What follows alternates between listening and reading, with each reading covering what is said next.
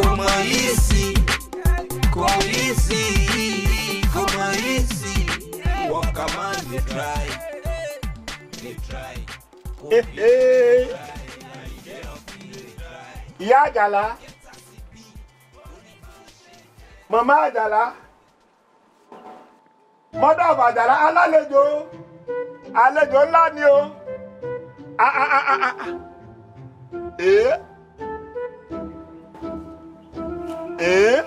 Ẹni bá sùn kó tí o kó tí o ẹni bá sùn kó tí o kó tí o ẹ wá wo fáyín bọ Èkó ẹyin gangan. Mo dé wẹ́rẹ́ bí ẹja alẹ́ mo dé wẹ́rẹ́ bí ẹji ìyálẹ̀ta bọ́ọ̀lù ọ̀dẹ dé kẹ́nu ọ̀tá mi kó pamọ́lẹ̀ pátápátá àwọn dà. Àwọn dà. Wọ́n ní nọ́mbà. Àwọn dà. Wọ́n ní nọ́mbà. Ẹ sọ pé wọn ò ní lógò tractor ni. Àwọn dà. Wọ́n ní lógò.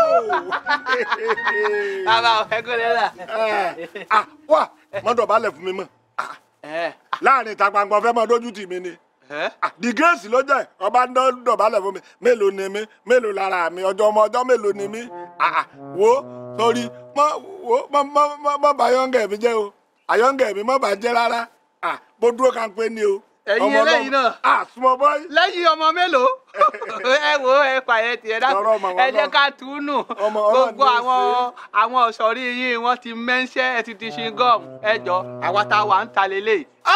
Ọbẹ̀ fẹ́ dán mi wò. Ọbẹ̀ dán wò. Òun rèé. Eré rè ìjà rèé. Ẹkún kan bẹ́ẹ̀. Tani ẹni tó olùgbàlọ̀ wá rẹ̀ tẹ̀. Ẹ̀yin náà mọ̀ wí máa ń fún ilé ẹ̀yọ̀ kan báyìí. Ó dáadáa ẹ pẹ̀lẹ́. Àwọn tó wà ní ńkọ́ ẹ já wọlé. Dáadáa wọn wà. Àjàlá ń tiẹ̀ ó ti lọ sí town.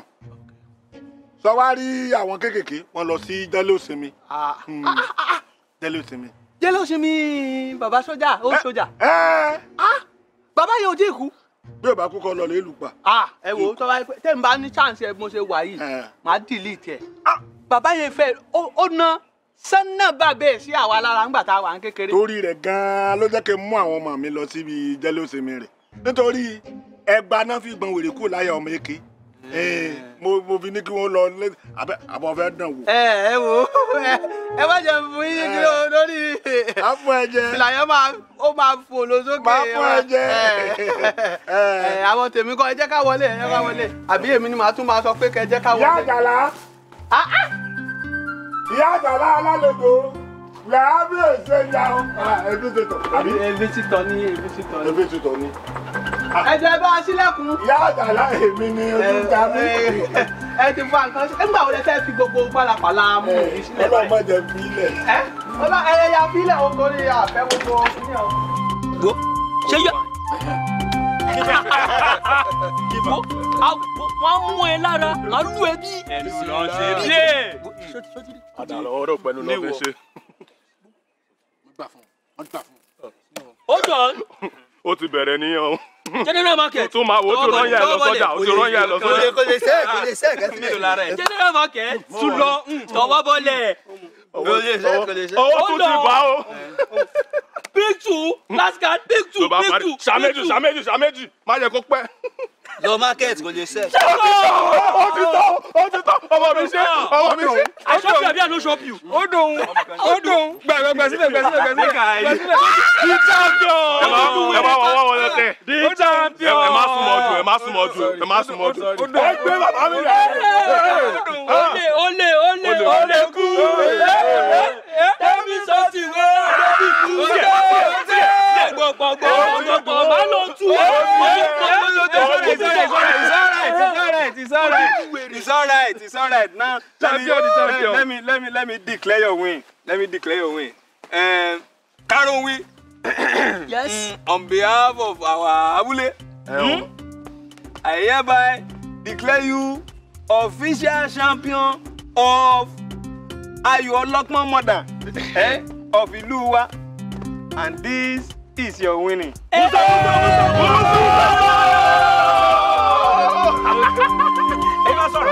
On behalf of me and my family in general, No need for speech making. You have to. Wait, see, I'm the champion. My Pisperi is coming. We have to form Voltron. Yes, sir. Green lion. Yes, sir. Yellow lion. Yes, sir. Red lion. Yes, sir. As a black lion. I have to do with blue lion. Eggbeni. Our boys in the place. Alright. Do a little something. Our boys in the place.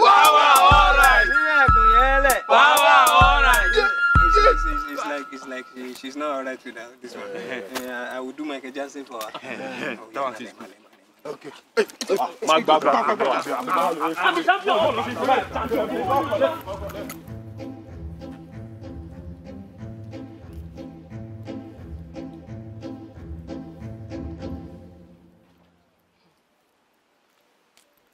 Penny Jean is my love, the only one to say I am the one. Is to be the one. Gent lady ni mi kí n ṣe fighter o. Kẹ́nikẹ́ni má tì mí lọ síbi ìjà o. You want to be starting something. You want to be starting something. You want to be starting something. You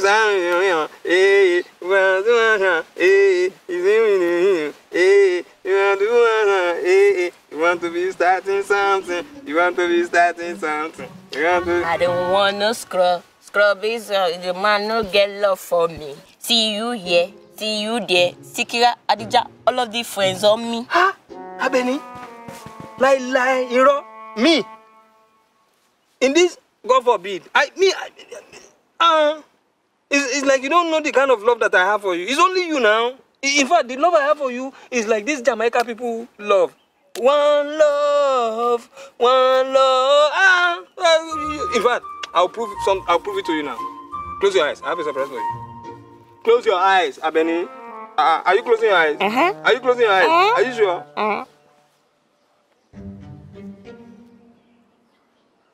Ore, ibe ni àgbàdo. Ore, ibe ni àgbàdo. Onori, Abeni. Cut for me now. Shebi is one love. You know it's one love, Abeni. It's one love. What jala, I'm errand you. You're an errand. Am I not your errand boy? Anywhere you want me to go, I go for you now. You are the errander, I am the errandist. Bamidana send me call is now what? You are the errander, I am the errandist. Your baba is your father. Is your father? What you like that? Abeni. Dimba ile mo, Abeni. Hey, Abeni. Ayo. Ẹran yìí tún bàjẹ́. Kí wọ́n sọ pé ẹran ọ̀gbẹ́ yìí. This one must have been the king of his kingdom. Ó dùn tó yẹ pé bóyá he was a warrior. Now he's resting in pieces.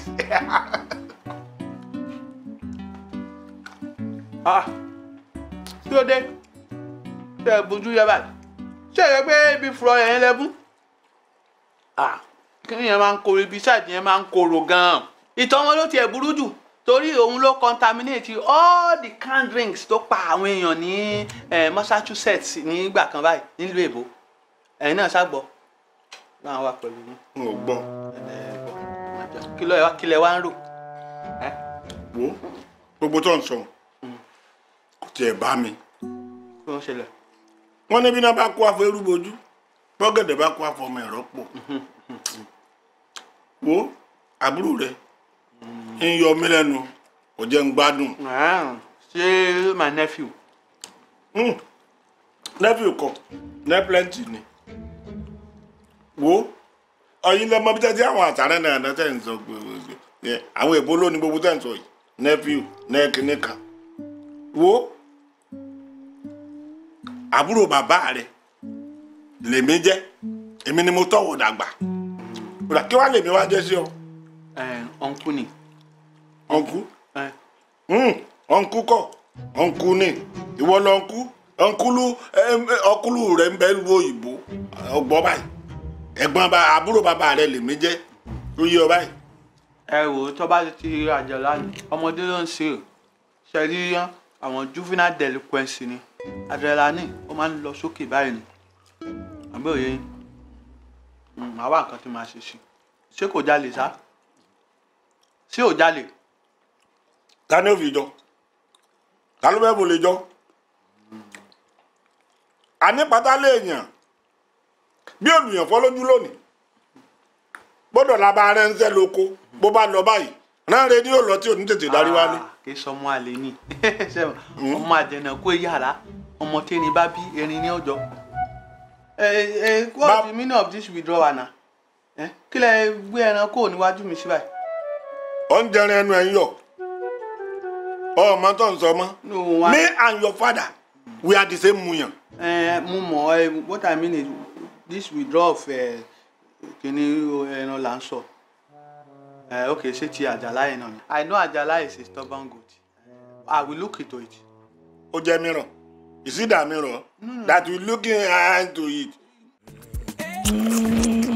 Àjàlá, dákun oje. I don't like all this wato, lato, doggy style. If I want to drink water, I go to the well. And I heard it used to make person pregnant. She want to pregnant me. Okay.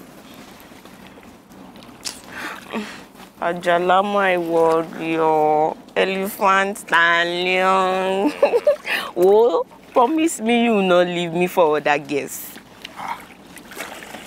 Leave you for other girls? How? Which other guy is Sokutu like you in this in our town? It's me and you forever now. You know now. Promise me you will not leave me like Jamiu leave Jamila because he see big girl in B city. That one.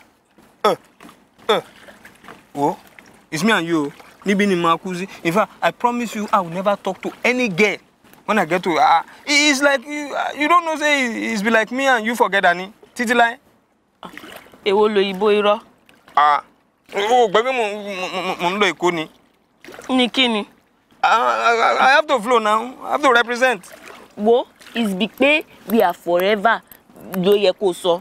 It's big ni koko. Monsura ni. Ṣé bó búra níjọ́ sí pé ó fẹ́. Ewu ló ti fa fífẹ́ nú ẹ̀ báyìí ṣe bá ń fọ̀rọ̀ wéra wọn ni. Ó ga ọ Àbẹ̀ní ó tún bẹ̀rẹ̀ o.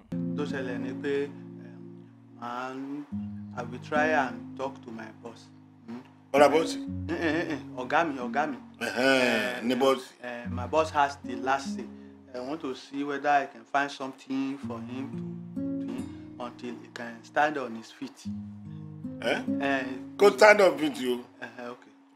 Let him find the video. Okay, okay. Ẹ fún mi nọ́mbà yín. Ago mi. Ago yín. Ago mi. 080. 080. Ẹ má wọrí. Ẹ wò sẹ́rí, ẹ gbà káàdì mi lélẹ̀. Ẹ ti ń pè. Ẹ má wulẹ̀ pé káàdì tèmi lélẹ̀. Ẹ wò nọ́mbà yìí. Ẹ pè mí títí ọ̀sẹ̀ tí ń bọ̀. Ọmọ ṣé a máa ní káàdì. Ẹ wo ọ̀nkú àbí bọ̀dá mi. Eléyè ṣe kinní náà. Èmi ò ń ṣe ọmọọṣẹ́. PA lèmi. Personal assistance lèmi mi ò ń ṣe ọmọọṣẹ́. Wọ́n tọ́ ni. Kíni wo ọba bẹ́ẹ̀ bí ẹyẹ ọ̀kín pátá wà ní kó wọnú ilé wa kó wá wo gíláàsì kó wá wẹ̀wà ara rẹ̀ níbi gíláàsì wọ́n fẹ́ fi pátá ni wọ́n ń tàn ọ́ ni wọ́n jẹ́ wọn ó tàn ọ́ pa. Whatever, èmi máa lọ báyìí. Ẹ sọ fáwọn ọmọ kan wá kóṣù ní ẹ̀yìn búùtù fún mi. Kán wá kó iṣu. Ẹ̀yà rẹ̀ kó ìsá. Àwọn ló yẹ ká máa fún yín ní ìṣù ewùrà kẹ́ máa jẹ kẹ́ máa lọ lè fi dín ká. Wo ọ̀dà wo owó làwa ń fẹ́ látọ̀dọ̀ yín owó. Àwa ti fi ra iṣu pé. Kò ṣòfò ẹ bá mú sùn wá tẹ mú wá ó wọnú ara wọn á lò pọ̀ ni. ẹ dákun ẹ má jẹ 12 bá làpé torí owó táwa náà fi ra iṣu la fẹ́ kó fún yìí ẹ jẹ́ káwa máa kó iṣu lọ. ọ̀ọ́lẹ́ kó sùn délé tí ìdànù. ẹ kọ́kọ́ bá wọn ìyá ìyá àti àwọn ọmọ ni o. kò sí orí tèmi bẹ́ẹ̀. ẹ ń dára o ọ̀dà bó bá jẹ́ bẹ́ẹ̀ sáfẹ́jọ. sáfẹ́jọ báwo save journey ni save journey wọ́n pe kínní yẹn. àti sáfẹ́jọ àti save journey ìkankan náà kí gbogbo ẹ̀ ọ̀dà bó bá rẹ́jọ kan dúró gbà náà.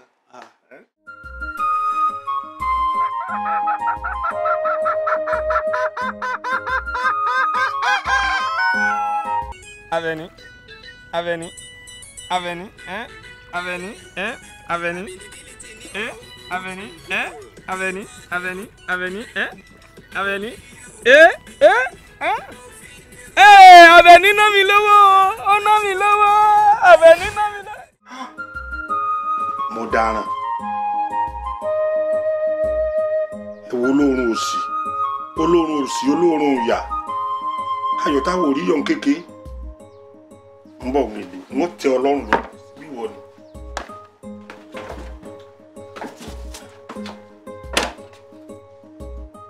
Tí wọ́n tún fi mú gbogbo lẹ̀ tí wọ́n ti gbogbo ẹ̀ kò gbọ́.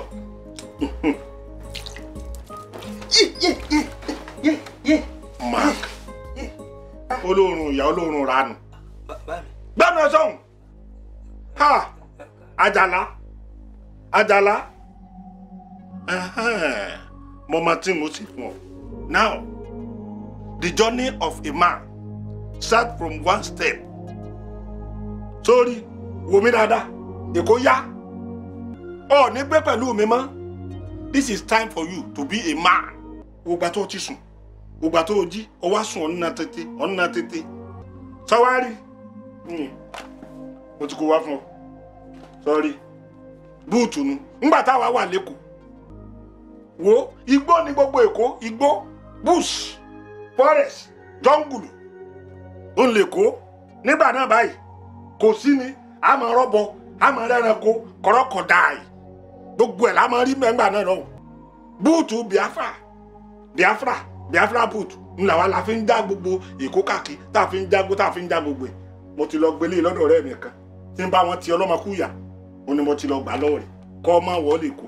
Àkùkọ tí mo lọ gbé lọ kọ wá tètè wá gbé àkùkọ nísìn kọ gbé pọ́n gbàgbé rẹ̀ lẹ̀ ọ̀tẹ̀ lè gbàgbé ẹ̀ lẹ̀ wọ́n rún mọ́ ọlá ọ̀ lè gbàgbé ẹ̀ lẹ̀ òní ò mọ̀ jí ọ láàárọ̀ tó bá ti kọ báyìí ó ti mọ̀ pé ilẹ̀ ti mọ́ ọ gbàbí iṣẹ́ lọ. sọ́ọ́rí ọgbọ́n tí mo sọ fún ọ kọ́ ọmọ bọ́dé wo fùfú kan ni mo ń jẹ lọ́wọ́ mo bá ti jẹ fùfú báyìí tán má tẹ̀ jẹ́ kí n jẹ́ ní ìdajì kí n mọ rí pàkọ́ rẹ̀ kọ́ ọmọ fù lọ Èkó tó yí ọ báyìí bàbá rẹ ní sọ̀rọ̀ o mọ̀ pé wèrè ni mí tó bá kọ̀ tó bá lọ́ọ̀ ní lọ. I show you that pepper that I be man. Yes. Sọ́pọ̀ tí mo sọ fún ọ. Èèyàn lè nírú rẹ̀ nílé kéèyàn tó máa jìyà. Orí gọlọ̀tọ̀ báyìí, èmi tó ń ṣe wàhálà. See you. Gọlọ̀tọ̀ like you, I'm doing the wàhálà. Stupid boy. Ọmọ burúkú dànù.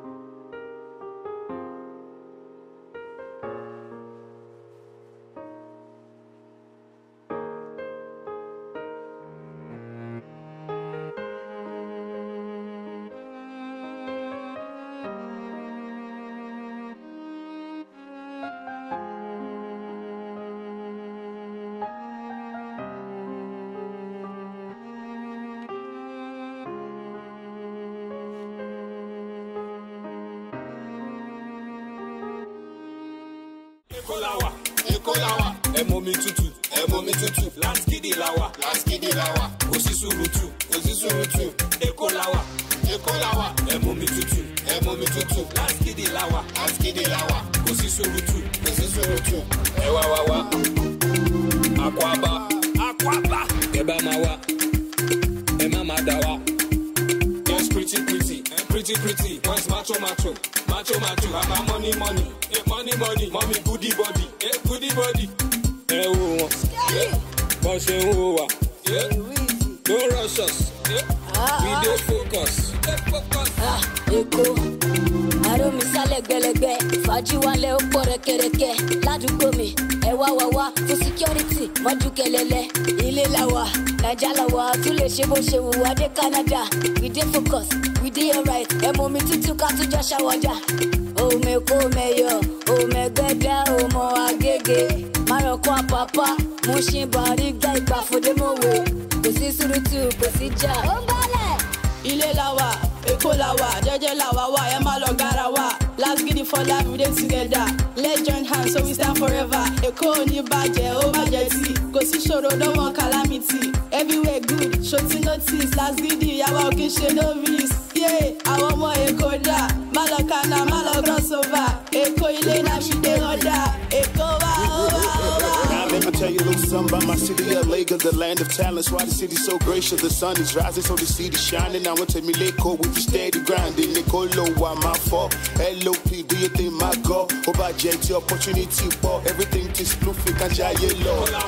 Èkó la wà. Ẹ mú mi tútù, ẹ mú mi tútù. Láskìdì la wà, láskìdì la wà. Kò sí sùúrùtù, kò sí sùúrùtù. Èkó la wà, Èkó la wà. Ẹ mú mi tútù, ẹ mú mi tútù. Láskìdì la wà, láskìdì la wà. Kò sí sùúrùtù, kò sí sùúrùtù. This is where I got my identity. Street validity, immunity, cause I represent communities. Let's get it. Èkó, àrò mi sálẹ̀ gbẹlẹgbẹ.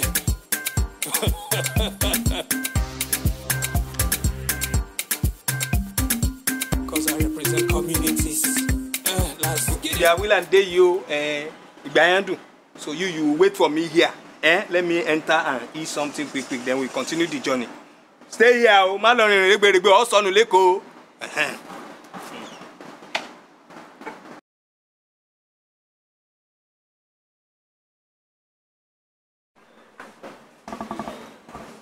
Hello. Good morning.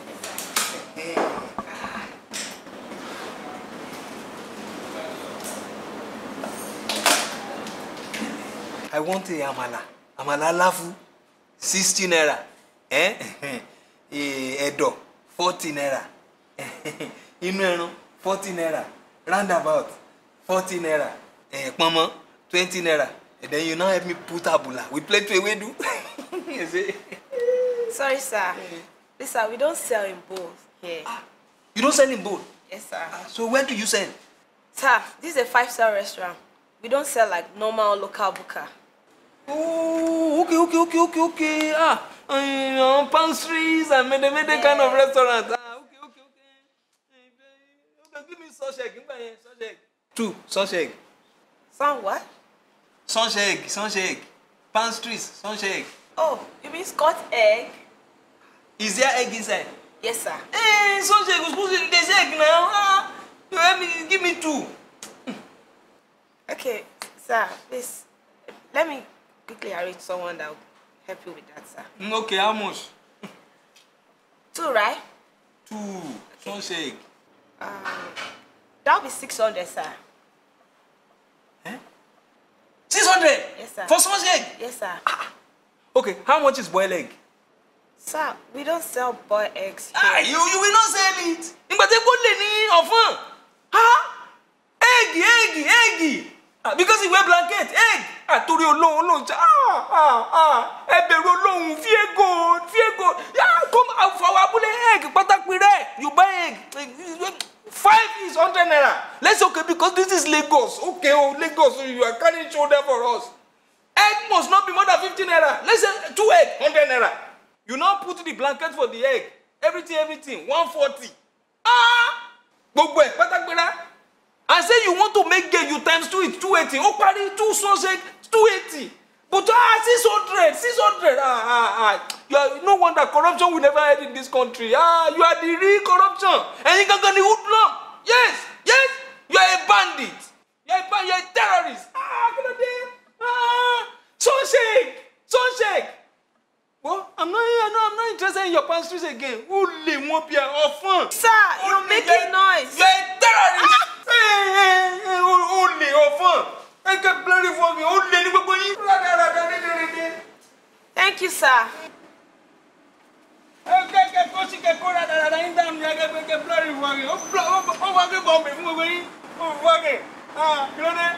On what?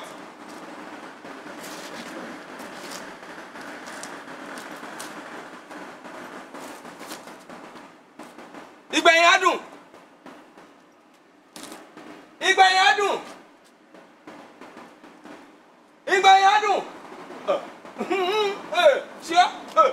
So I'm calling you, you're doing tranga. Okay, you just lost. You will lose for nothing. Maybe you know I'm the one that know the address of where we're going in Lagos. Oh, come on, stone danu.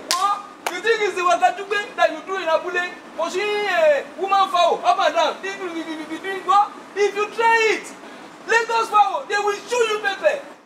They will dry your blood. Your blood is gone dry. Okay, continue. Pamileo.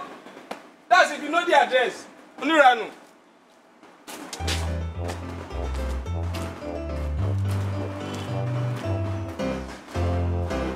I'm back in town with a new groove sound. We're gonna make you happy all day long.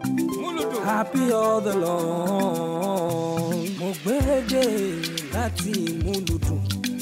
Happy all day long.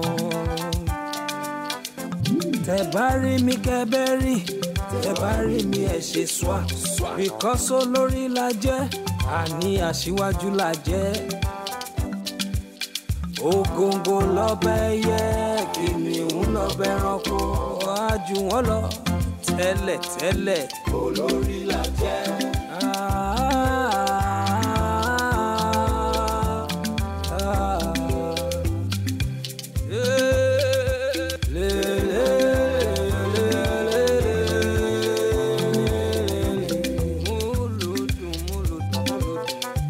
Said I'm back in town with a new group song. We're gonna make you happy all day long. Happy all day long. Ogbérèdé láti Muludu. Happy all day long. Said I'm back in town with a new group sound. We're gonna make you happy all day long. Ramoke Motide, I've been gone far away, but now Motide, I'm in the Mogberede. No matter where you go, remember the road I will lead you home. But then Thomas, no matter where you go, Sherati, the road that will lead you. Take me back to that rural place. Take me back to that local place. Labule, sigo be. Life was simple pa. Àkàrà gbígbóná pẹ̀lú ẹ̀kọ. Èkuru pẹ̀lú ẹmu. Afẹ́fẹ́ tó ju. Èsì lọ, ayé ọ̀làjú dé. Gbogbo wa wèkó. Everybody local. But Andy Bon, our Nigboro, the hustle and bustle, stress every day, traffic effect power, almost Igobe, 12 hours, VI to Mowe, Ikorodu, wákàtí mẹ́jọ, orí ti pa, at 34, kí n tó retire, mo ti yọ ike. Take me back to that place. Call. I'm calling. Call. I'm calling him already. Just come to Lagos, cross anyhow.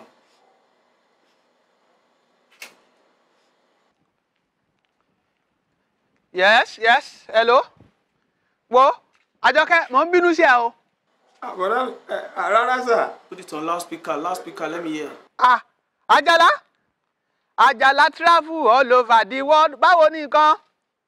Kí ló ń ṣẹlẹ̀? Rárá sà. Wo má sọ fún mi pé dádì ti kú o. Torí tó bá kú ní ọ̀nìṣó ni o. Kò sówó kankan lápò báyìí o kí bàbá tèkẹ́ yìí sí o. Kélé gbé mi ni sà. Kélé gbé ẹ? Iye tí kélé bá gbé ẹ kó owó náà gbé kélé ṣèbéèrè tẹjọ́ máa ń ṣe láàrin ara yín ni kò sí wàhálà. Okùn mẹ́ran. Okùn wo? Ẹran màálù ni àbí ẹran ewúrẹ́?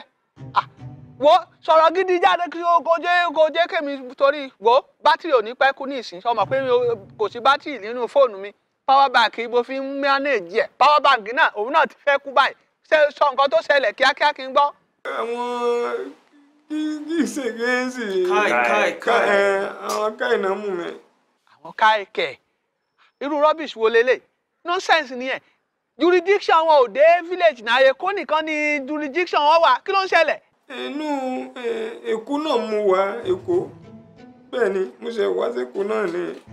Èkó kẹ̀ ó wá sẹ́kọ̀ọ́ ìgbà wo ló dẹ́kọ̀ọ́ ta ló mú ẹ wá kí ló wá ṣe lẹ́kọ̀ọ́ ta ló ní kó wá sẹ́kọ̀ọ́ ṣe bí mo sọ fún dádì ẹ wípé kí wọ́n ní sùúrù kó fún mi ní time díẹ̀ wípé màá wá bí màá ṣe sort it out tí màá wá mú ẹ sí láti kinní fúnra mi níbo lẹ wá wà báyìí. Inú gbólẹ̀ bá wà ọ̀dẹ̀ burúkú àbí football field àbí sinimá ọ́fíìsì wọn náà lẹ máa wà of course níbo ni ní ọ́fíìsì wọn náà. Ọ́fíìsì wọn ní Ìkẹjà ni ọ́fíìsì wọn ti tẹ̀mí mọ́lé báyìí. Ìkẹjà ok èló wá ní bẹ́ẹ̀lì báyìí. 15,000. 15,000. Bẹ́ẹ̀ni. Pàtẹ́wọ́ fúnra ẹ ó ṣe sórí ohun tó ṣẹlẹ̀ ń sìn ni pé sọ fún wọn kò ní kán bá ẹ wá ẹ ní kán bá mi ṣàánú ẹ kí wọ́n bá mi ra oògùn ẹ̀fọn bíi kọ́ẹ̀lì kankan kò tẹ́ni sílẹ̀ síbẹ̀ torí ibi tí situation dé yìí ó dàbí pé wàá pẹ́ bọ́mọ pẹ́ tí pẹ́ ni o bó ṣe wà yìí kò sí owó kankan lọ́wọ́ tèmi torí nígbà mo wá sóko ìwọ̀nba owó tí mo rí régè lórí epo òun náà ni mo kó fún dádì mo ṣe wà yìí kò sí kọ́ sáárá sísírí kò sí níbẹ̀ jẹ́ n sọ nǹkan kan fún ẹ àbúrò mi tòótọ́ aṣáláfíà ló wà gẹ́gẹ́ bí èmi náà ṣe wà lónìí yìí pàtàkì ọ̀rọ̀ mi sí ọ ni pé èmi ò lówó sọ́fí ẹ mo fẹ́ràn ẹ gan-an ṣùgbọ́n káyé fẹ́ràn rẹ ju èmi lọ ṣé o gbọ́ máa so máa. Bọ́rọ̀ òde. Ọ̀gá rẹ̀. Báwo ni o? Àwọn ọ̀rẹ́ mi ni mò ń bá sọ̀rọ̀ ní. Ok. Bẹ́ẹ̀ni sà. Kí ló ń sọ pa epo ní ipò yẹn ń lọlẹ̀ fast àbí báwo ni? Bóyá owó tó. Sọ̀rọ̀ sókè tó dẹ̀ di dẹ́fà dán báyọ̀ ni. Náà ni mo sọ pé bóyá nítorí àwọn boys yẹn tí wọ́n máa ń ta epo fún wa bóyá wọn ò fi táǹkì petrol tank bóyá wọ́n ṣe air tank ni wọ́n ń fill fún wa àti pé AC tó wà ń bẹ̀ yẹn ó tún máa ń jẹpo AC yẹn nítorí wọn kó máa ń tutù dáadáa ó dàbí pé ó máa ń jẹpo. It's okay. Don't worry, màá pọn ẹ lóhùn sí. This time around, make sure you fill the tank properly.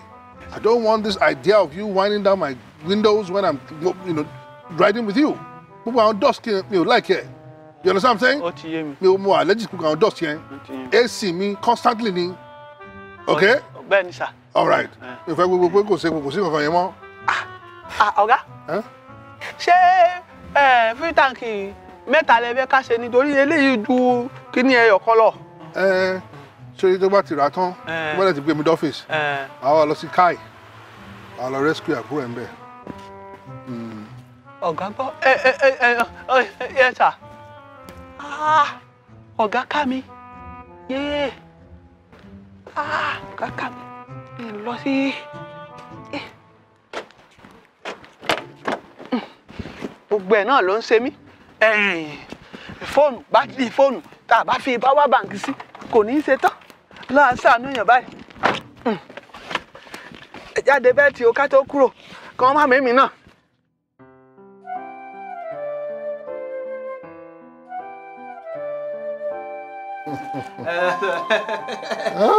Àjàlá ààrẹ kẹjọbì arígbàgbowó. Bẹ́ẹ̀ ni sà. Arekejobi, Arigbabu Ajala, aka Triple A, aka Elephant Stallion, aka One Man Military. You know this, sir? You're welcome, you're welcome. Cabo. Yes, sir. Well, you have to realize that you're now in Lagos. It's not like where you're coming from, so you have to be very, very careful. Henceforth. Yes, sir. Yes, sir. Yes, sir. Yeah, your brother here has told me everything, okay? So, I told him everything too. Okay, that's good. This is Lagos, Abi? Yeah, all the same, we will get you very busy here until you're properly settled in. Okay? Yes, sir. By the way, do you have any skills? Skills, sir? I'm killing plenty. Mumpashege. No, etobeje. Olube. Emma. Igbara. Kò sẹ́ran tí kì í pa èèyàn nìkan ní pa. Sir? Hello? Sir? What can you do? What can you do? Yes, sir. Any work, sir. Any work, sir. Any work, sir. Then, sir. Any work. Like what? Mo ń kọ́ ebè gan, sir. Máa ń mọ ebè gan. Like 200 ebè per day. Mo dẹ̀ ń gbìn ẹ̀gẹ́ gan ni. Mo dẹ̀ tún sí ẹran. Mo ń sin bí adìyẹ, ehoro àti òbúkọ. Àwọn òbúkọ yẹn gan. Wọ́n mọ̀ mí, mo dẹ̀ mọ̀ wọ́n. My goat know me and know the àwọn kan máa ń fẹ́ àwọn stubborn. But èmi gan stubborn náà. Wọ́n máa gbé wá báyìí máa ń dá padà fún wọn ni. Bẹ́ẹ̀ mo dá padà fún wọn ni. Bẹ́ẹ̀ àjọ ń fúnra wa ni. Àjọ ń fúnra wa ni. Yes, sir. Bẹ́ẹ̀ ni, sir. That sounds like a good animal husbandry, if you ask me. Rárá, sir. No, sir. Husband. Ìbá ẹran mi ṣe nǹkan kan pọ̀ o. Ọlọ́run ní jẹ́ ìwọ o. God forbid. Rárá, sir. I mean, animal farm, you know. Gbogbo ẹ̀ náà ni mo ń ṣe gbogbo ẹ̀. Mo ń ṣe àgbàdo farm, cassava farm àti animal farm náà. Ajala, you see, well, Animal Farm is actually a book depicting the political class and the power play in it. You're going to count school now. You must have read it. Moka Gonza. Moka Yesi. Moka. Yes, he read it. Okay. Well, good. In that case, who is actually your favorite character in the play? You know, I mean, who is your favorite player? Rashidi Yekini Nisa. Ọlọ́run fọ̀run kẹ́wọ̀n. USA 94 bàbá gbá. Are you alright? Rashidi Yekini ṣó máa ń gbá bọ́ọ̀lù lórí pépà ni ṣebí lórí eré pápá ni. Oh, sorry, òbúkọ dúdú ni sir. But I thought it was the pigs. Ló jẹ̀bi olórí wọn nínú ẹ̀. Actually, sir, ṣe rí àwọn ẹlẹ́dẹ̀ yẹn àwọn máa ń gbá superior position. But àwọn òbúkọ yẹn wọ́n stubborn gan. So àwọn máa ń gbá lower ruler. Okay. What about the dogs? Ṣe rí àwọn dog yẹn àwọn òbúkọ yẹn àti àwọn ẹlẹ́dẹ̀ yẹn wọ́n ṣá gang up wọ́n parapọ̀ ṣá wọ́n ṣá ṣe bákan títí àwọn dog yẹn wọ́n sáfẹ́mi ara wọn wọ́n sá kúrò fáàmù yẹn bẹ́ẹ̀ ni sà. All the same, it's okay. It's actually a nice analogy, you know, but you depicted well. Moride, I like your brother. He's a very, very intelligent boy. I want to bring him up. We brought him up. All the same. Ajara, our king senior Ogufembi, àbí senior Lede. Yes, sir. Okay, but all the same, you will be able to clean the garden. Wash the cars. And at the time, I'm for any, you know, something small. Just to balance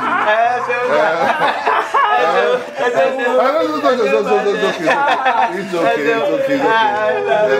I told you that. See, I told you that your guy is a nice man. By the way, have you seen your quarters? Quarter? Yes, sir. Ìtẹ́ mo rí iná ti wà òkè kọ́tà ibi tá ti ń bọ̀ ibi tá ti ń sùn kò tó kọ́tà tí mo rí yìí yàrá tí gbogbo abí márùn-ún sùn kò tó kọ́tà ilé ìkọjá kọ́tà. Well, it's okay. Ṣé o ti jẹun? N ti jẹun sà. Ó ṣẹ̀ dé náà ni. Ó ṣẹ̀ dé jẹun. Well, I believe you're in good hands. It will give you a good treat. Let's see. Okay. No, remember. Mommy, funny good church. You go.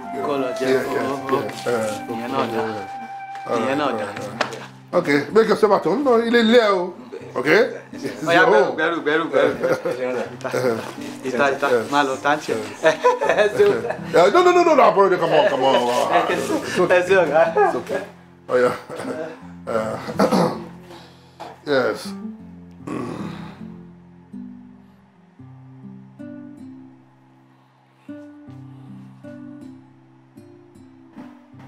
Hello, darling. Oh, no, everything's all right. I just said, let me check on you. Have you done your shoppings? And how are the kids? Oh, they're okay. Oh, that's good. So when are you coming back? Oh, hola. Oh, that's good. All right. I will be expecting you. All right, take it easy, darling. All right, ciao. Love you. Yeah. Hello, Egbo. My worry, he has learned his lesson. Una you did kò ní ṣe bẹ́ẹ̀ mọ́. Wọ́n bí da order. Okay. You want to talk? Okay. Bàbá ẹ fẹ́ bá sọ̀rọ̀. Má jẹ́ kí kíní ó yọ torí kò gbọ́dọ̀ yọ o. Mẹ́ta ni sà. Bẹ́ẹ̀ ni sà. Àwọn bá mi ṣe visiting you call ẹ sọ ẹ sọ come and visiting day. Ti gbọ́ sà. Ẹ ṣé. So ìyẹn náà wà ní. So hello. It's okay. Ẹ má wulẹ̀ jẹ́ credit mọ́. Wo? It's because my guy like you know. He's a perfect gentleman. If it had to be another person, he would have deported that person back to the village. So yeah, he's a very nice man. So behave yourself, don't let him be angry with you. Má jẹ́ kó bínú sí ẹ o. Rárá sà. Tó bá bínú sí ẹ, ó máa sọ ẹnu sójú àwọn kìnìún. Nǹkan lè ṣe àṣemáṣe. Okay now. Pé kò sẹ́gbọ̀rọ̀ ìlú lè burúkú gan ni o. Èmi gan máa behave máa sọ ẹ má worry. Ìlú ti gbọ́rọ̀ ti dàrú o. Bẹ́ẹ̀ni sà. Okay now. So I want to quickly see my somebody, sir. Don't let me tell you. You know. But when I come back, I will show you how to wash car, how to arrange the garden, how to cut the grass and everything. And then you just everything will be going. Yes, sir. Yes. So my dear, hold up, well, so. Kí ló ṣẹlẹ̀ ṣe? Ṣé nǹkan há ẹ lọ́fun ni? Kí mọ tó ń ṣe? Àdàgbà ń gbògèdè ó rò bẹ́ẹ̀ ní ògbọ́. Ẹ̀yẹlé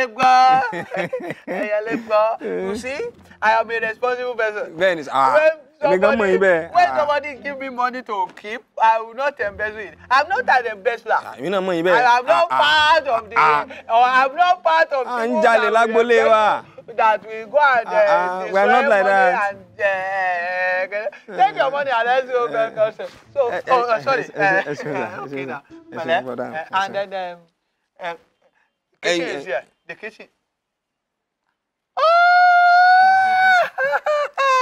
Gbàsíbẹ̀! Sorry, 1-0 nìyẹn. O ti gbá mi. Okay, don't worry. Enter the kitchen, eat whatever you want to eat. Then after that, your room is here. Enter the room here. Hello, my dear. Yes, sir. Májà o. Ẹ ṣeun. Wá, small bit. Èwo lélẹ̀? Ìjọgó sórí mi. Bó ṣe ń lọ ń gbèrò nísìnyí ẹ̀. Òun ni eégún alápàṣẹ báyìí. OPP ni, naughty by nature.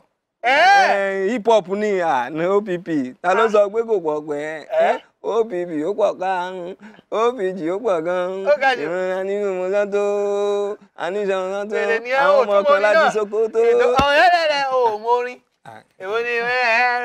If you know the song, sing it. Chorus la máa ń mọ̀. Ta ló sọ pé kò pọ̀ pẹ́? OPP ó pọ̀ gan. OPC ó gbọ́ gan. OPC àwọn ọmọ àjínà mọ́tò Ajina àwọn mi sokosoko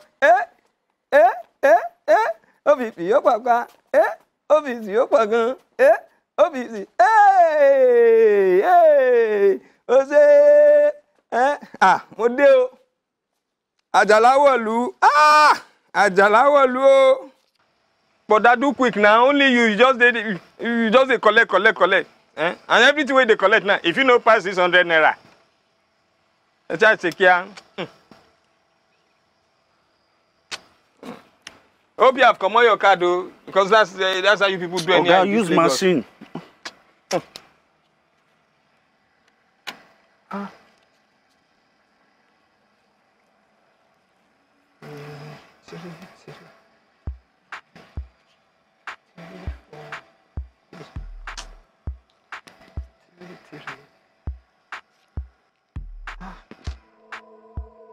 Brother, I don't forget the pin. If you help me. Your pin is your number. I don't have pin. Or you call the people that sent you. Call them before the machine chop your card.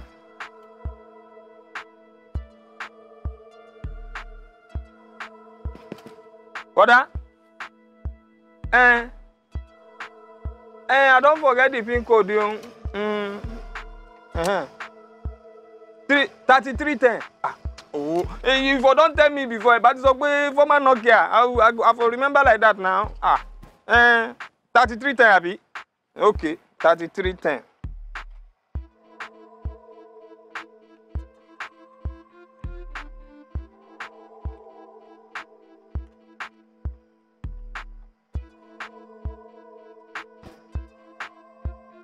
But he's saying he's not going, no.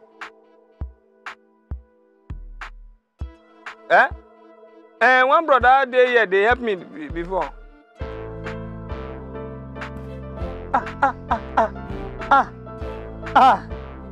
He have changed the card. Brother, he have changed the card. Yeah. This is not the card. Yeah. Tell me, baby. Brother, he have changed the card, though. He have changed the card.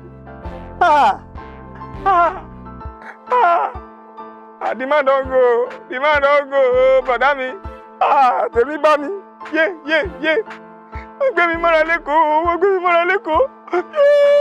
Àjàlá tell me, baby. Yeah. Brother, go to your bank, yo. Let go and block it on your bank. Maybe I tell you that time that me, I'm not used to all this ATM something. It will not better for you. Èpè wo mo fẹ́ ṣe fún mọ́ yìí nísìnyí. Èpè wo.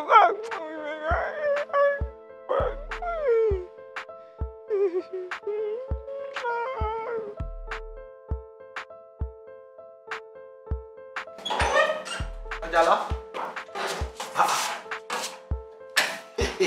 Hello, man.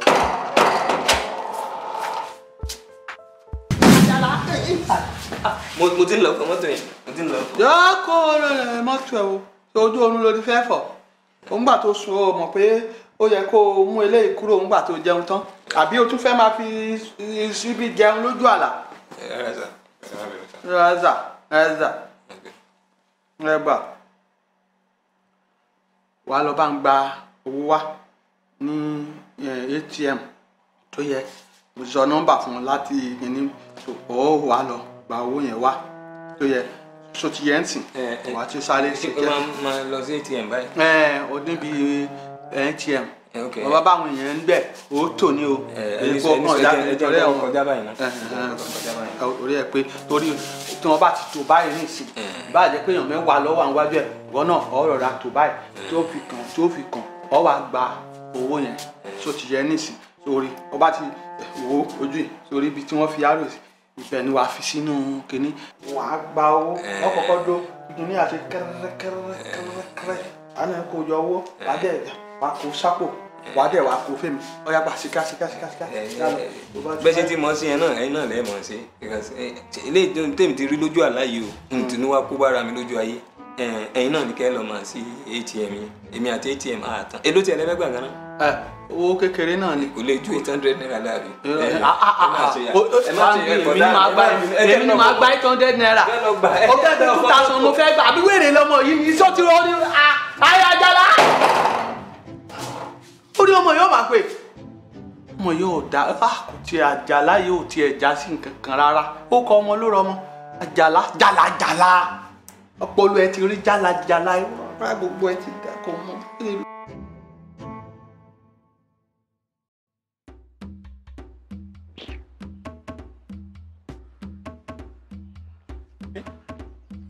mo dáná ta mo jẹ́ ń gbèsè ta mo jẹ́ ń gbèsè. gbèsè ni kọ́kọ́ lẹ jẹ o ẹ ti jẹ ẹ̀bùn ọmọ pẹ̀lú. ọ̀pọ̀ síbẹ̀ my friend. jẹ́ kí n sọ fún yín ṣe rí ọmọ yín alápá má ṣiṣẹ́ ó ti fi oyún dé ọmọ tèmi mọ́lẹ̀ o ṣé ń gbádùn mi ẹ̀ ń gbọ́ mi ṣe rí tí ẹ bá fẹ́ kí èṣù kó dá yín láàmú kéṣù kó ṣe yín ní kíákíá ń sìn gbogbo ẹrù ìyàwó ó yá ẹ wá kó ṣé ń gbọ́ mi.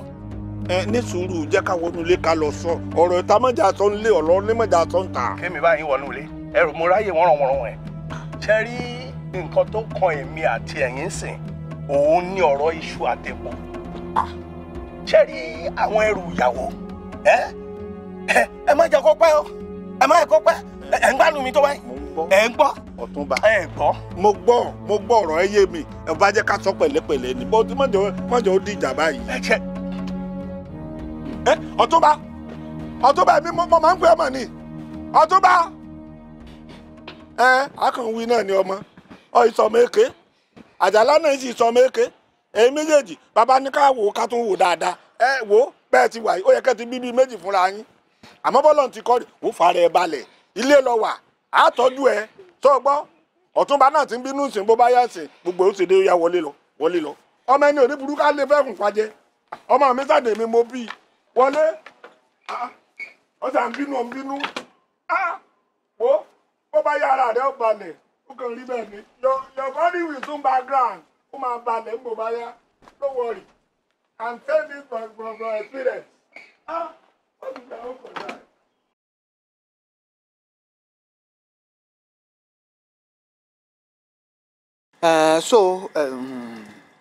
Àjàlá.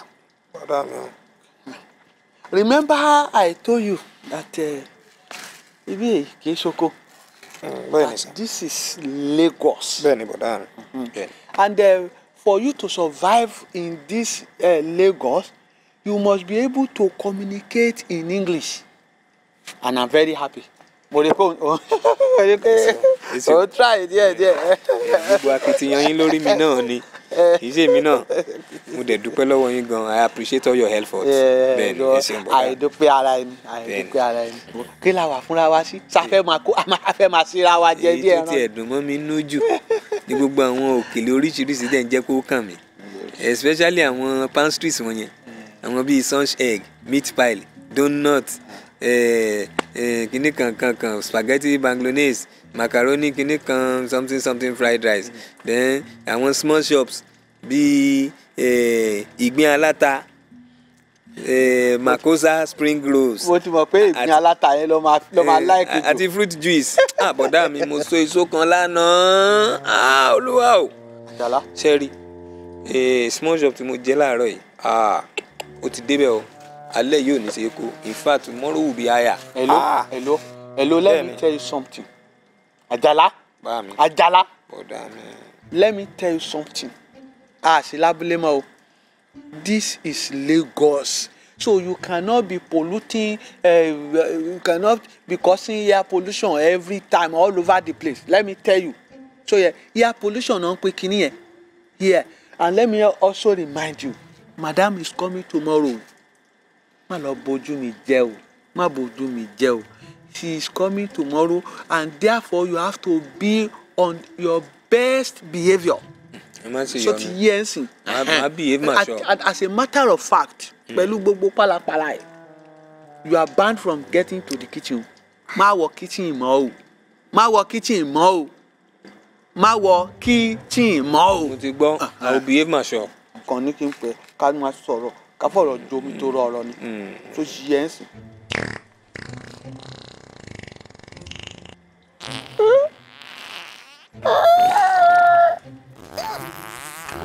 Àjàlá. bọ̀dá mi. etí kẹ́. bọ̀dá mi. Àjàlá. bọ̀dá mi. ṣé sọ́kàwé ni àbínú ẹ̀ let me tell you inú ẹ̀ ti bu inú ẹ ti bu pátápátá. You see, you cannot just come to Lagos and be polluting and be causing air pollution. In fact, this is this boy. Ó fẹ́ borúkọ, ó fẹ́ bà ojú mi jẹ́ lọ́dọ̀ madam. No, let me tell you. From today on, you are banned from the main house. Kí ló dé? Ta la ṣe? Etiquette. Etiquette. Kí ló kàn mí kan etiquette? Ṣé wọ́n wà ń bá yín fò bàálù ni? Àbí mo bá yín lọ sí airport? Etiquette. Etiquette kọ́ Nigeria Airways ni. Bí ọ̀rọ̀ Gbẹ́ngà Adébóyè, èmi ni mo bì. Mo dẹ̀ sì máa yàgbẹ́, kò sí ní tí ó ṣẹlẹ̀. Kí ló dé?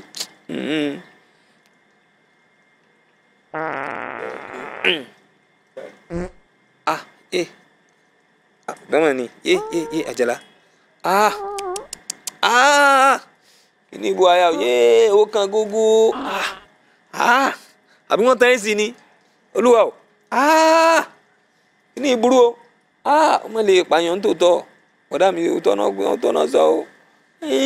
Ṣùgbọ́n àdọ́gbọ́n sí ni jàre náà gbé small shop tí mo jẹ yẹn náà ni ó ti bàjẹ́. Ń fi kankan tẹ́ nísìn kó lè dilute gbogbo ẹ̀. Bá ti fi ilé nísìn yóò mú gbogbo ẹ̀ mọ́ra wọn. Kò sí nǹkan kan jàre. Kò sí nǹkan kan. Ó make it.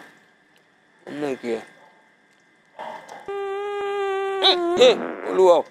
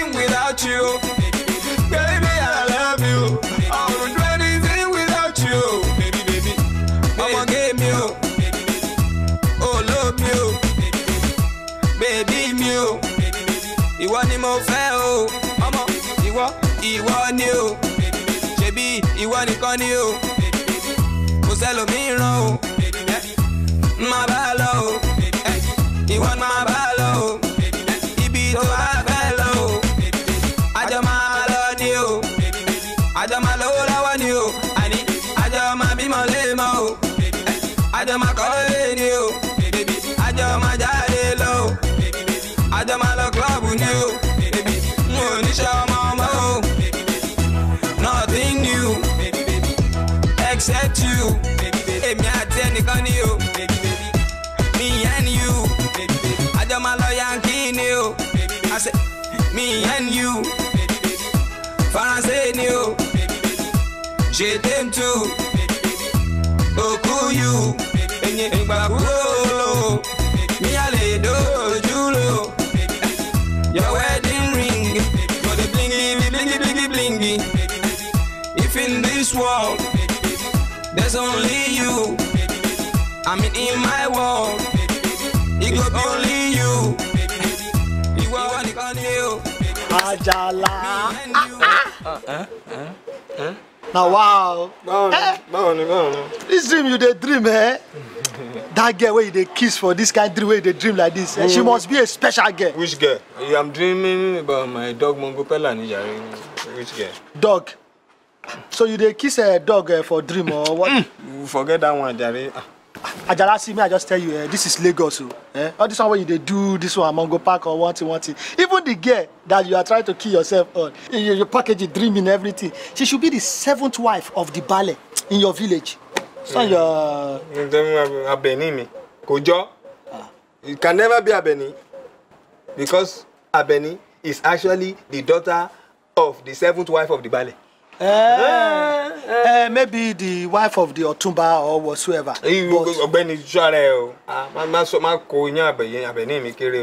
What's all that? Àjàlá, this is Lagos. Just wake up. All this one where you do this one. You suppose don't leave Abeni out of it. Come. I want to even ask you something. This girl that come to sell you recharge card, Simbi. Oh, Simbi the SIM card. How far, nah? Simbi the SIM card. Now you they talk about like this. That girl no be small girl. Forget it. Look me as I dey here, so I'm the biggest boy for this whole area. I know rich who they follow Simbi, they talk, say I want toaster. Now you walk on, do the same. Okay. What do I need to suppress her? Simbi is a big girl. You need car, you need money, you need house. You need Ilere. Ajara. No try my hand no dey. If Oga catch you, don't try it. It's just sometimes these women they just like abracadabra. You just support me. I'll say to you already. You said to me. You find me something. Anytime we should come. I can hear knock on the gate. She normally comes to sell recharge card for me. Say to me first now. No.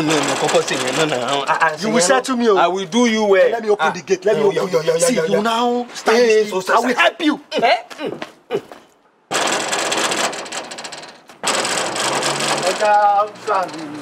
This thing.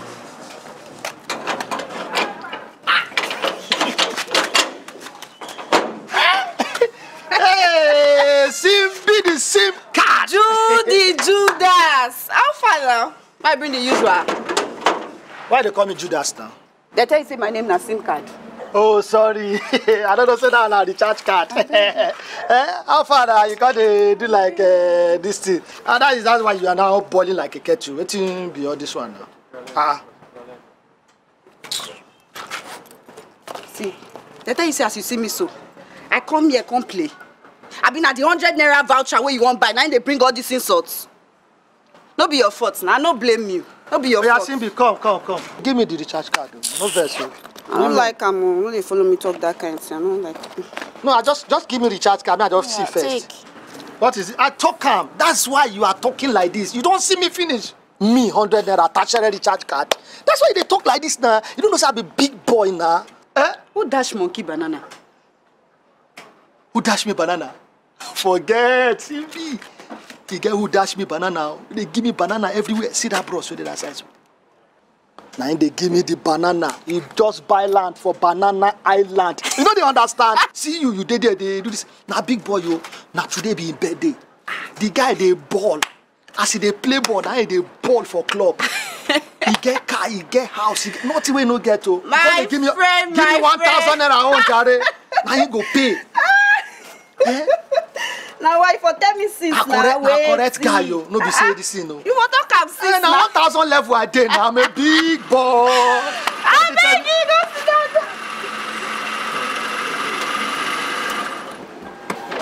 down. Hello Jude, báwo ni? Yes sir. Have you eaten? I've eaten yesterday with credit. So if I can see something that we okay. Boss! Okay. Let me find you something for snacks and pantries. Thank you, sir. Okay. So open the gate for me. I want to go and check my property in Lekki, in Banana Island. That's right. The gate? Open the gate for me. Yes, sir. The gate. I was trying to open it this morning, but it's bad. So I. Try it again now. Try it again. You try it again. Yes, sir. The mechanic that used to repair this car, and the person that sold it to you. You understand? I will sack you. Do you want me to sack him? Open gate for me, Jare. I will sack you. No sack me, sir. Don't sack me, sir. Yes, sir. I should open the gate. Hello, my dear Bonnie. How are you? Hey, can I drop you on the way? No, thank you, sir. I still have some deliveries to make around. Come on. I got a fine woman like you be doing that kind of work. Would you like to work in a bank? Yes, sir. Have you eaten? Just very small things in it. Okay. Do you like perfume? Yes, sir, I do. Enter the motor. Enter the motor. They can take you to the bank. Get you a job there. I am the personal. Alright, sir. Bring your nyash like this, sir. We won't put this guy properly, Jare. And kill him, say. Oh, my dear.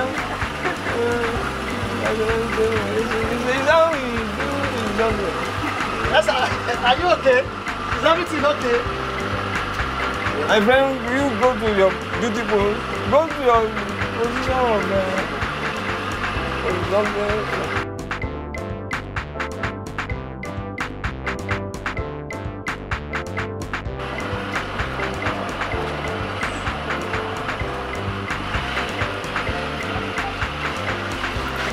Watch out!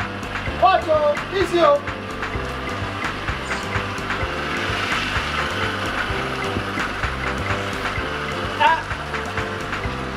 Yes, sir! Yes, sir! Yes, sir! Yes, sir! Yes, sir! Yes, sir! Yes.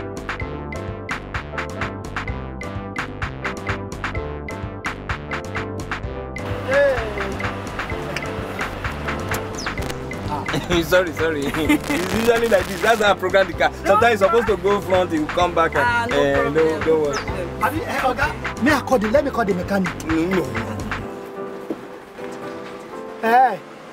So we should leave mechanic.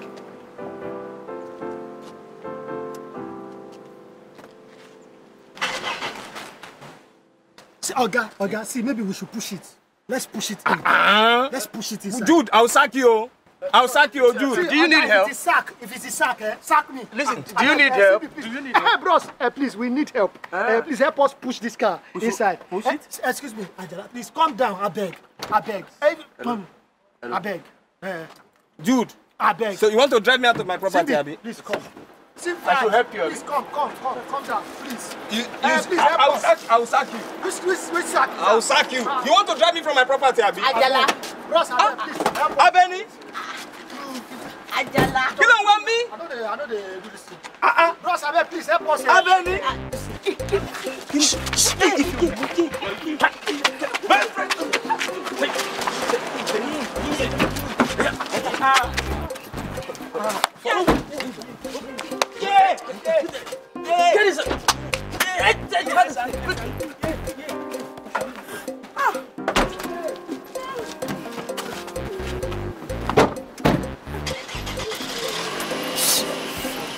I hear pim.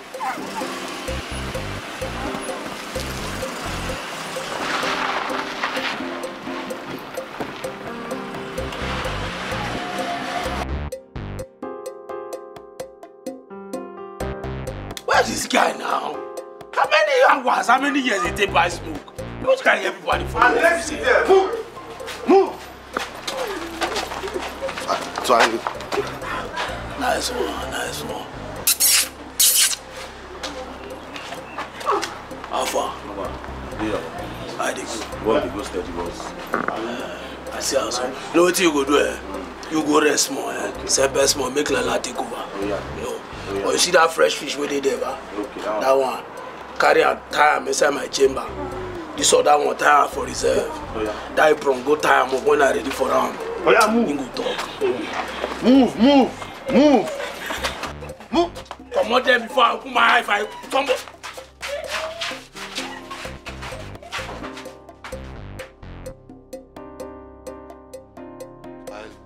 Where are those girls?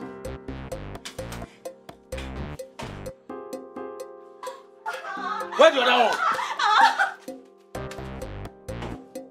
This is a person they follow now play. Now where so? Now don't get belay.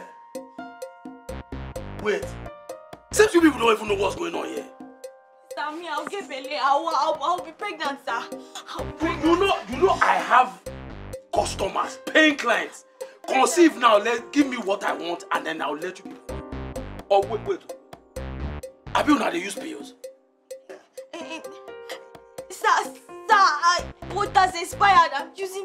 Wait. You they use pills? They're going to make my boys they waste energy up and down. That's expired. I know what to do. I'll get pregnant. Hungry? I better go waste time. And you? Huh? Where you say they adopt you that time? Lekki, sir. And Lekki? Wait, you don't deal with us now for some weeks. I never get belay. Tell me, I just advise you. Conceive, give us what we want so that we can release you. Have customers, paying customers waiting. Do you know what? In fact, I'm going to give you 4 weeks. If in 4 weeks you don't swell up, we're going to take that you back to Lekki.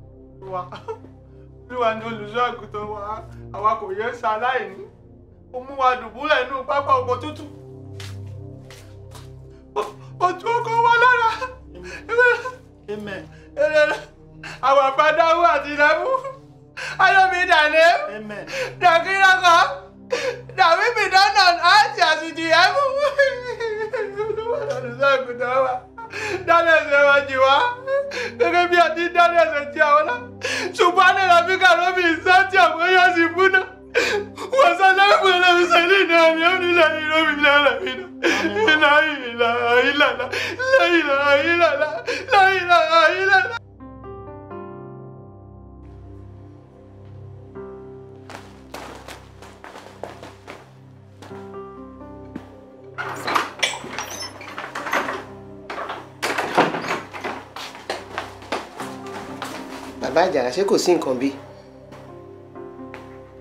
Kí ló wá dé tẹ wá ń wò báyìí? Kò sí nǹkan kan tó máa ṣàjàlá. Kò ń ṣọmọdé. Kò ń ṣọmọdé láì tó máa dé pé àwọn máa wákà. Tó bá tí ó máa padà délé. Ṣé ń gbọ́ mi? Ẹ sọ̀rọ̀ àbí kẹ wá wọlé kẹ wá lọ rẹjú díẹ̀. Ẹ má kéè. Ló wá ń tẹkún sìn. Èmi ò fẹ́ gbogbo eléyìí o. Ọ̀lẹ́fẹ̀, wọ́n lọ́mọ ọmọ ẹni kó yájọ ọmọ ẹni nù lọ. Kò sí nǹkan kan tó ṣàjàlá. Àlàáfíà làjàlá wà. Ọlọ́run bá sì wà pẹ̀lú ẹ̀ lọ́hùn. Ẹ yé ṣe báyìí. Ṣèbọ́kùnrin ni yín. Èmi ló yẹ kí n máa ṣe nǹkan tẹ̀ ń ṣe yìí. Gbàgbọ́ wa ti ń kọ́. Ẹ wá lẹ́rù ọwọ́ yín. Ṣé ẹ ń lọ Èkó ni? Fèmílẹ̀, fèmílẹ̀. Kódà ẹ má bínú wá lọ rẹ̀ jù. Mo rẹ̀ jù. Tí wọ́n máa fìdí láàárọ̀ ẹ bọ́ sọ́nà. Orun òkun mi. Orun òkun yín. Ẹ máa wà lórí òrò títí ilẹ̀ máa fi mọ́. Bàbá Àjàlá. Ilẹ̀ ò ní pẹ́ mọ́. Ilẹ̀ ò ní pẹ́ mọ́. Lẹ́sìn ń wago tóun. Ilẹ̀ ti mọ́ tán bàbá Àjàlá. Ẹ wá wọlé kẹ wá lọ rẹ̀ jù díẹ̀. Ṣé ẹ gbọ́ mi? Ẹ gbá pò yín wá. Ìmílẹ̀. A ní ẹ gbé wá. Máa gbà lọ́wọ́ yín o. Ẹ máa gbá pò yín. Ẹ má sọ mí lẹ́nu ẹ̀ ṣáà lè bọ́ sọ́nà lóru báyìí. Ẹ gbá pò yẹn wá. Ilé bá mọ́ wọn mọ́ lọ. Ó dẹ̀ má bínú ẹ̀jọ̀. Ẹ gbé wá. Ẹ wá wọlé kẹ wá lọ sùn. Bàá mi ẹ wá ní wá lọ sùn. Odidi ọmọ. Odidi ọmọ. Odidi ọmọ. Mo mọ̀ pé odidi ọmọ ni kò sí nǹkan kan tó máa ṣe. Àjàlá òkèrè inú ayé. Ẹ máa bọ̀. Ọlọ́mọdé ṣòfò ọmọ. Àní ṣòfò ọmọ. Èmi náà ṣùgbọ́n ọmọ tèmi náà ni àní jọ ṣòfò ọmọ ẹni ìṣù ẹ wá lọ rẹjú díẹ̀ tó bá di láàárọ̀ àbí àìkúkú jọ máa lọ. Ṣé ẹ gbọ́ mi? You know, getting you and those girls has been a blessing. Most especially that village girl that came to look for you. She already has what we want. No harm is gonna come to her. She's pregnant. Oh, you didn't know? You didn't know? I bet you have never heard about protection. Mr. Sharpshooter. Maybe we should even make you our ambassador. I'm sure you can deliver better than some of those boys. But you don't look sharp. You don't look sharp. You don't look sharp. Can't be selling dumb babies to our clients. I can assure you, no harm is going to come to her. We will just harvest her, release her in about 9 months' time. It's not a problem. It's not a problem. But meanwhile, as we have discussed. Hello? Lubara? Yeah. Get the boys. We'll have a job tomorrow. Tomorrow morning. Okay.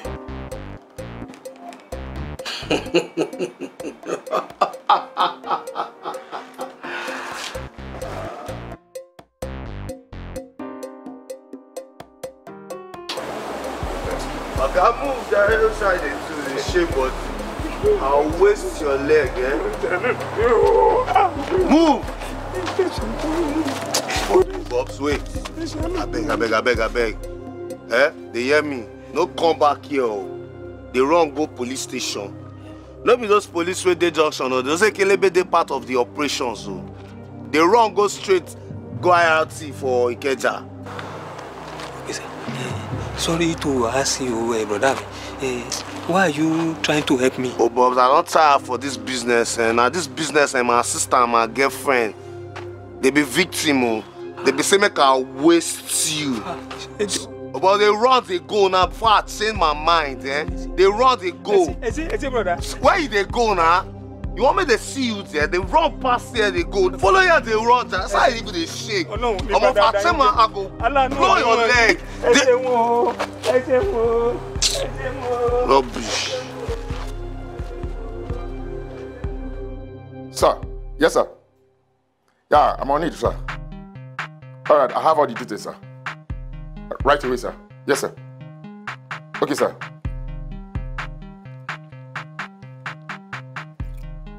Command, over.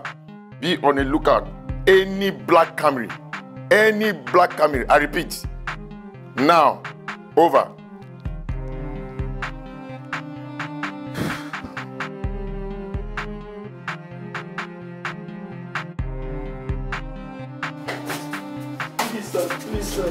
Please, sir. Sit down there, my friend. Please, sir. Yes, sir. These are the fake car officers that have been operating on the highway, extorting people of their money, sir. Oh, now tell me this. Yes, sir. Really? So now, Una, be the fake car, Abi, where they constitute nuisance for everywhere. Sorry, sir. All over, Abi, they collect money for people who are innocent citizens. Devil. Is the devil? Will you shut up there? Devil, walk with you. Talk, he says it's the devil walk. So instead of you to look for something better for yourself, now they impersonate, eh? Don't worry. Sir, we also have one more person here, sir, that has an information for us, sir. Let me see. You, both of you? No, there is no need to beg. But I will send them to get the. So who is he? Yeah? So this gentleman here has an information for us, sir. Really? Yes, sir. What information do you have for us? It's somebody that say I should come here this morning. Come and give you people information about some very bad people. So they kidnapped me and my girlfriend and one other woman. They now take us inside one place like that, where they keep plenty women that they are using to do baby making factory. When? Yeah, it was yesterday, Nisa. As we in front of our house. Yeah. They use our own car, to carry us. Your car? Yes, our car. What brand is that? Camry, a black Camry car. Hey! Yes. Black Camry car? Yes. That is the same car we're talking about. That should be this guy. Look, now immediately go there, get those boys, fill the tank, and then. Let me to beg you, please. I'm waiting. It's the people that show me Lagos. I'm waiting. They are the ones that arrest me. Are they your officer? You know them? Let me to beg you. Will you shut up there? Help you to beg who? You are fake. Look, sir, go now, get your men, fill the tank of that healers. Yes, sir. Go straight to the hideout and tell those people to take him to his house. Do you hear? Yes, sir. Do you understand? Yes, sir. Oh yeah, get the work done. Yes, sir. Don't let me deal with you. Let's go, please. Please, sir. And you,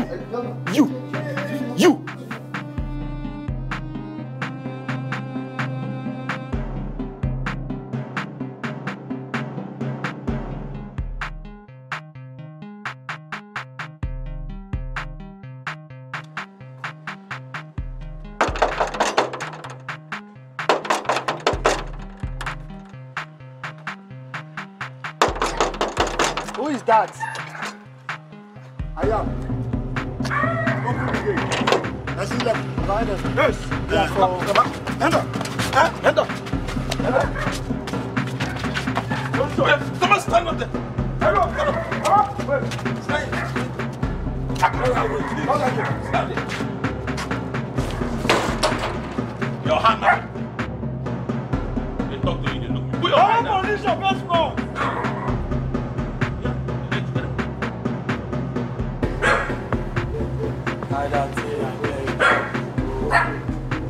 Put your eye down for.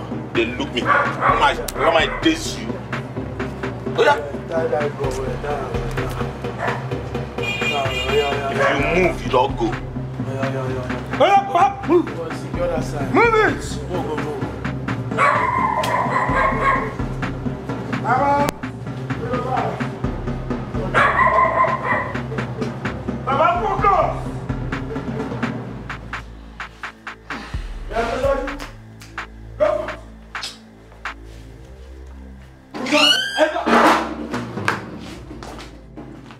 Position. Hello, straight over.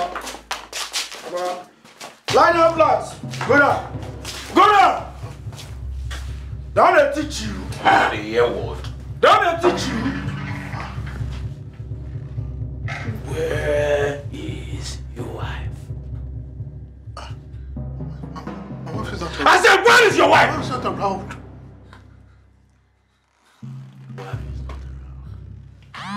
Interesting.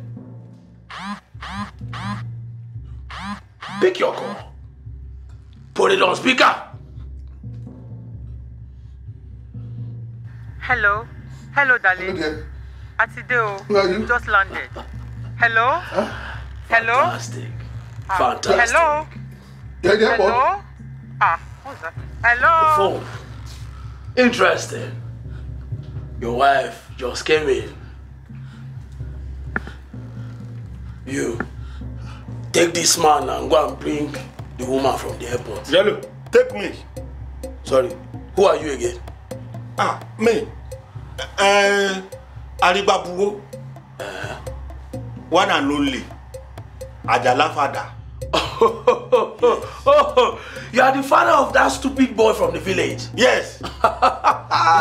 Interesting. If you are the father, that means you are the father-in-law of our latest baby mama. Yes. This is even getting better. Yes. Do you drive? Drive. Shut the fuck! You are stupid as that, you stupid boy. If I hear that word from you, I will waste you the same way I wasted that stupid boy. Hey, where's he? Alpha.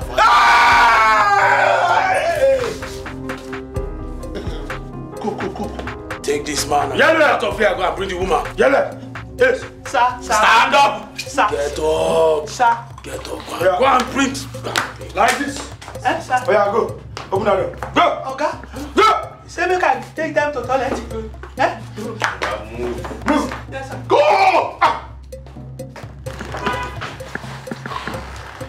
Do you remember me? Borody, Yes, ma. is everything okay? Yes, ma. Very well, ma. But you didn't introduce your accomplice. Sorry, ma. His name is Evans. Our new bodyguard. You know, with the increased rate of kidnapping these days, we have to beef up our security. Oga just employed him now. Oh, that's good. But you didn't discuss it with me? Sorry, ma. No, not a problem. Take it. Miss, we're almost with you. Okay. All right. You're welcome back, ma'am. Oh, thank you. Thank you very much.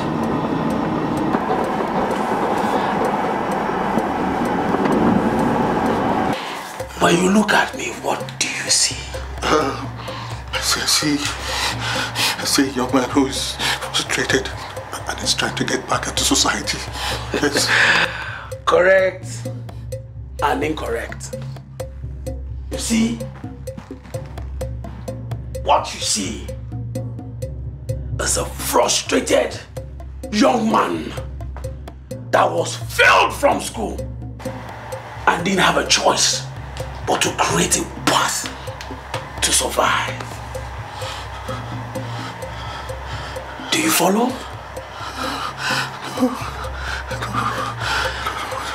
Why would you follow when you don't even remember your victims that you have dealt with over the years? The great almighty Dr. Kanife. You will not follow when the only thing you know how to follow are other people's girlfriends. And if they drag the girl with you, you fail them. It's all coming back to you now, right? Yes, please don't. Do you even remember the girls afterwards? Almighty Dr. Kanife. You failed me because of a girl. A girl. Despite the fact that you had it all. She was the only thing I had. She was my world. But you had to have her. You had to have it all. Yeah. I lost her. And I lost myself. But you know, I had to man up and create a way for me to survive. Now I'm well connected. You see, doctor, this is your creation. But today, I am going to make you see and realize what it feels like to lose. Why just let it start? Boss. Yeah. Where I go bring them in? The great Dr. Kanife Almighty.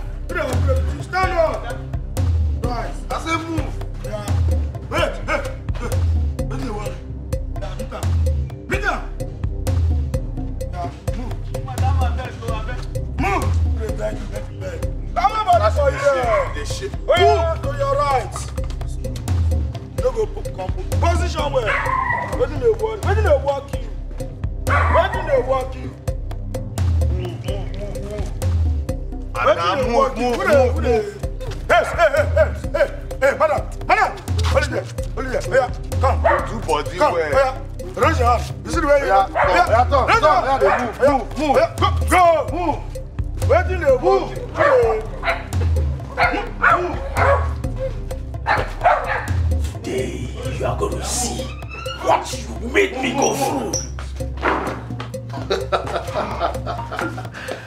Welcome, madam. Please have a seat. Madam, please have a seat. Thank you. Okay, somebody please get her water. Get her something to drink. No, I'm okay, thank you. Please. Madam, how well do you know your husband? I love him. You said what? You do what? I love love stories. And I'm going to tell you what.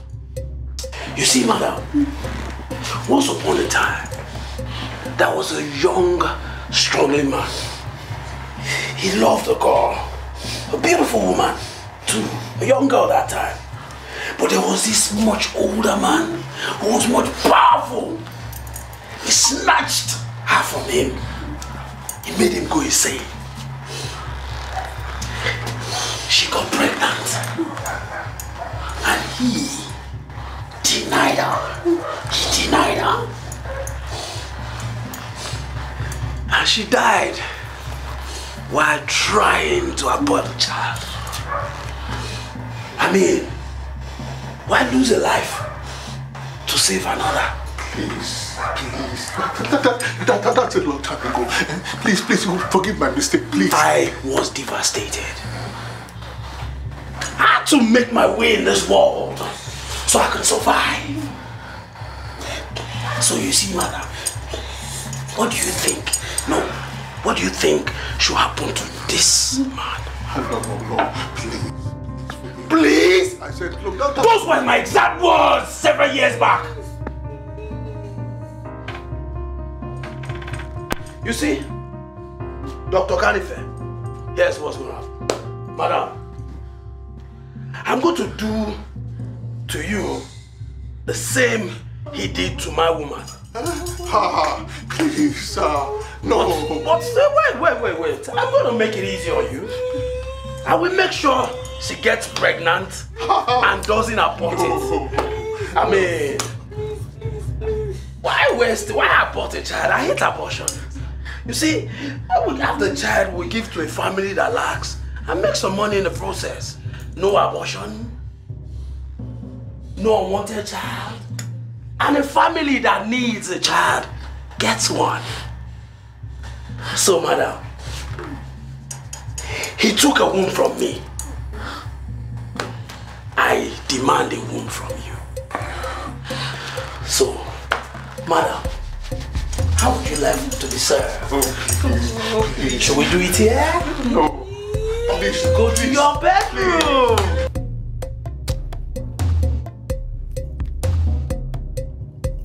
Hello? Yes? Oh, you've secured the place. Good job, guys. Good job, guys. What about the hostages? You freed them. That's beautiful. Okay, great job. Let me coordinate with other team. Okay, all right. Good job, guys. Good job.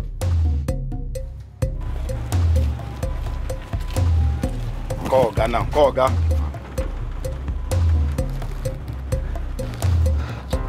Hello, sir. Yes, we just arrived the scene, yes. We're about to penetrate the premises. Yes, we will secure the entire environment. All right, sir.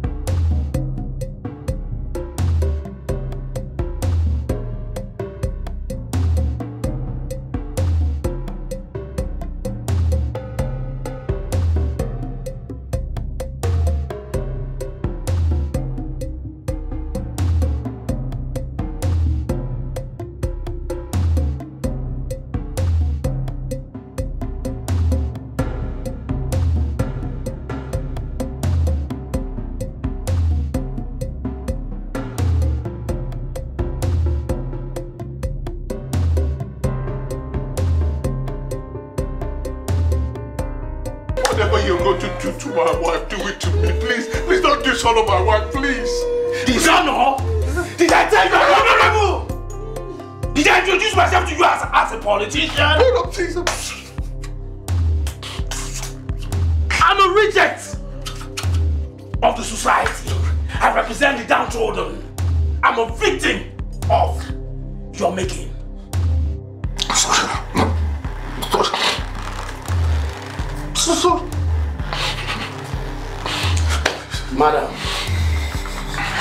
Madam. Shall we proceed to your office? Because it's gonna be a womb. Please, madam. Oh, please. Oh, God. What's the worry?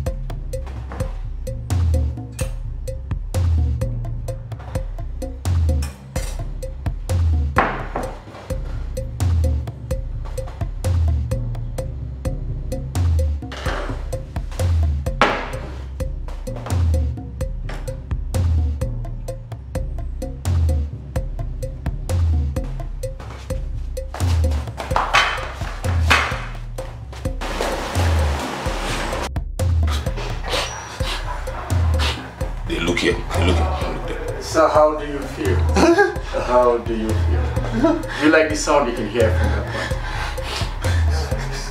Madam, move! Move! I told you, I don't want to harm you. I'll be very gentle. I'll be very gentle with you. I will be very gentle with you, madam. Don't worry. You see, ideally, I should make your husband watch this. But I know he will not be able to survive it. And I don't want him to commit suicide. Everybody down! Down, everybody! Down! I said down! Put your head down! I am very gentleman. You know, this is going to be that difficult. It's not going to be hard. Any attempt to move, I will fire you, Danu. Ah, better go and ask about me. Down! I'm money. Down!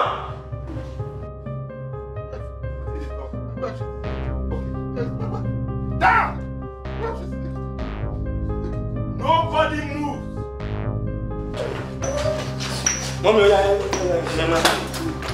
Bloody bastard! You have been surrounded. Give me that gun! Give me the gun! Move. If you run there, I'll shoot you. Just keep moving. Take the step one by one. Don't run. Move! Move, Mr. Man. Move. Keep moving. If you try to run, I shoot you. Keep moving, my friend. I say move. Keep moving. Láti bẹ̀ yẹn, ó di pàtó fẹ́ ṣe Èmi, ngbà wọn ló kú, tí wọn ló kú, mo dákú lọ́rọ̀ padà. Ẹ wo Abẹ́ní. Abẹ́ní. Abẹ́ní. Abẹ́ní.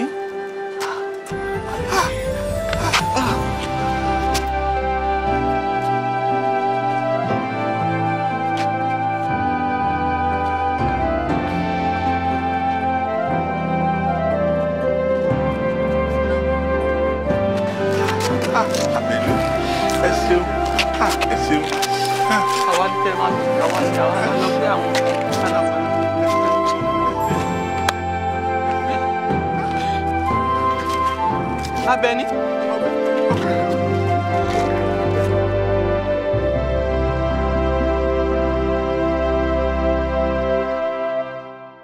Ọ̀nà mọ́ fún wa, Olúwa o. Pa ọ̀nà mọ́ fún wa.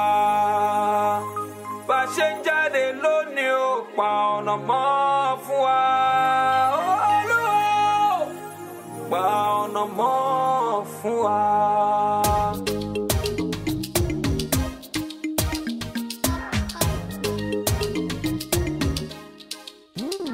Òde ti yá.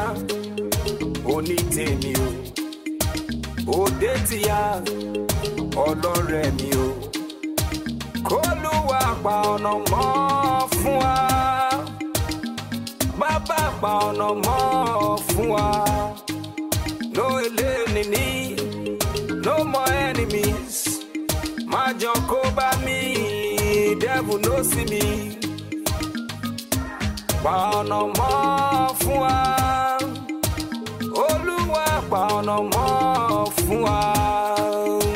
Mo jí lọ́jọ́, mo wẹ̀ dáadáa, mo yarùngbọ̀n mi, mo fọ́n sí ìgboro, mo dúró dédé, àwọn sisi gbé tí n bá dé gbòòrò, Fúnkẹ́ rógo, mo wẹ̀ lódò, ọmọge yọwọ́, tèmi ni kò mú. Let me be your boo. Òde ti yá.